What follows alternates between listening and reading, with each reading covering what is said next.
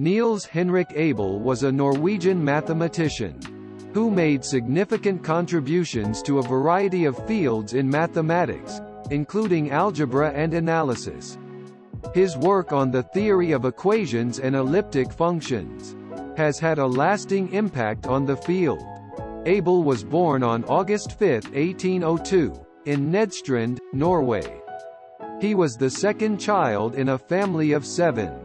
His father, Søren Georg Abel, was a Lutheran minister, and his mother, Anne Marie Simonsen, was the daughter of a wealthy merchant. Abel showed an aptitude for mathematics at an early age. He was initially taught by his father, but after his father's death in 1820, Abel had to take responsibility for his family. Despite these challenges, Abel continued his studies at the Cathedral School in Oslo, where he excelled in mathematics. At the Cathedral School, Abel's mathematical talent was recognized by Bernt Michael Holmboe, a young mathematics teacher who became Abel's mentor. Holmboe introduced Abel to the works of the great mathematicians of the time, and Abel began to study these works intensively. In 1821, Abel entered the University of Christiania, now the University of Oslo. Despite the university's lack of resources, Abel continued to study mathematics independently. He began to work on the general quintic equation, a polynomial equation of degree 5. Abel proved that the general quintic equation cannot be solved by radicals, a result now known as Abel's impossibility theorem.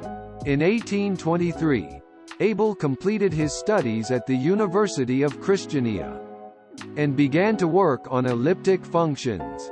He introduced the concept of an abelian function, a generalization of elliptic functions, which has become a fundamental concept in the field of complex analysis.